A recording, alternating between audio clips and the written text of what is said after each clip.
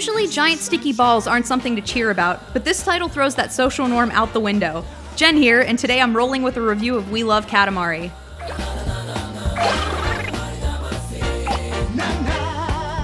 We Love Katamari was released by Namco over the course of 2005 and 2006 for the PlayStation 2, making it the second in the Katamari series.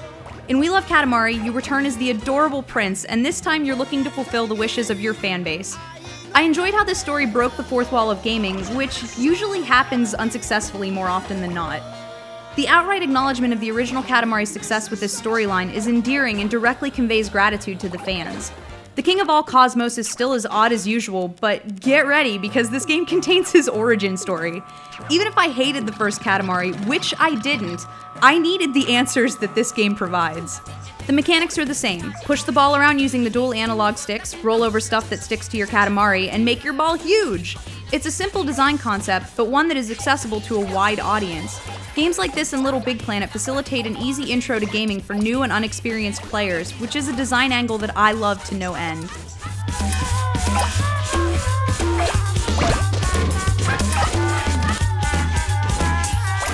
If you didn't play the first Katamari, the point was to restore the constellations, which were destroyed by the King of all Cosmos during a drinking binge. Oh man, I love this series. Sorry, so anyway, constellation data can be pulled from the first Katamari save game, placing the stars that you created into We Love Katamari's sky. As you run around making new planets for your fans, you can enjoy all the hard work you put into the previous Katamari. When I look at the reception of the original Katamari Damacy, it might be easy to step back and say, good enough, but Namco, much to my pleasure, didn't phone this one in. We Love Katamari came to bat with new gameplay additions that make this game different and worthy of collecting. It isn't just a set of new and super cool levels to play through. There are new objectives and new modes of gameplay, all in the name of keeping things interesting. For me, the monetary objectives were the most gratifying. It makes me want to roll a masking tape ball around my living room and try to sell it to some random man on the street.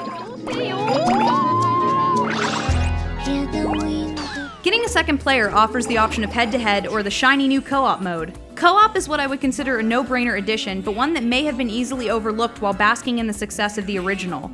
But just like in the new Super Mario Bros. For the Wii, playing with a friend or significant other ends up being an exercise in not yelling at whoever you're playing with.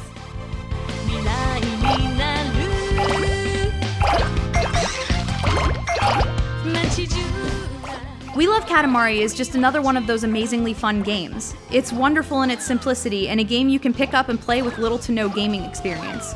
The game is most definitely silly, but if you take gaming too seriously, that can sometimes sap the fun out of the overall experience. So get this game and take a chance with giant balls and boys prancing around in dresses.